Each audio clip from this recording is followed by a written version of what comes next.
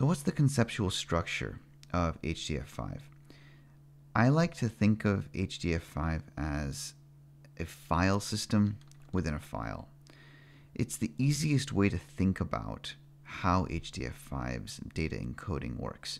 The actual file structure itself of HDF5 is quite complicated, and in general, you'll never need to directly operate with it. But if you can understand the high-level concepts between how it works, then you'll have a much better understanding of what the structure is. And fundamentally, when I say file system, it basically means that it has the concepts of, a root path and directories. So it has like directories, right, that can be nested, and then the data sets.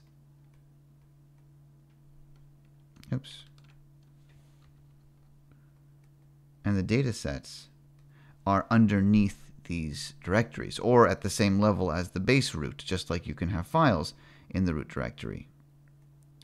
Data set 2. So in much the same way that Unix has a file structure relative to root and it has directories underneath that, HDF5 has the same thing within a file. And that makes life pretty easy to understand, because if you understand the way Unix works and POSIX operating systems, then you can understand how an HDF5 file would be organized. Fundamentally, there's only two real objects that matter. These are the basic primitives. There's a few others that are not as important to talk about in the introduction, but basically, everything comes down to two objects.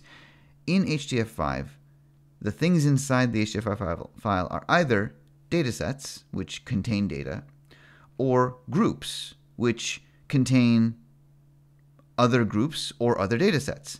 And from a Unix perspective, right, or a file system perspective, these groups are like directories,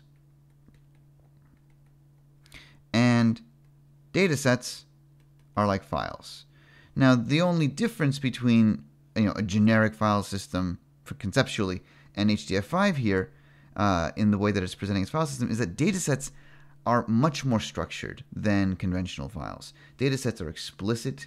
You specify dimensionality. You specify data type.